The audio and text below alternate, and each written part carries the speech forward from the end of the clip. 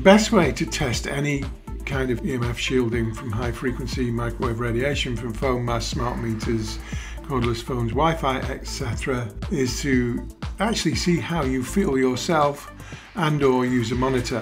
One thing you should not do is try to validate your shielding purchase with a phone, a mobile phone. For example, if you try to validate the efficacy of your newly purchased block silver bed canopy by placing a phone inside and seeing if it still works, you'll largely often be disappointed.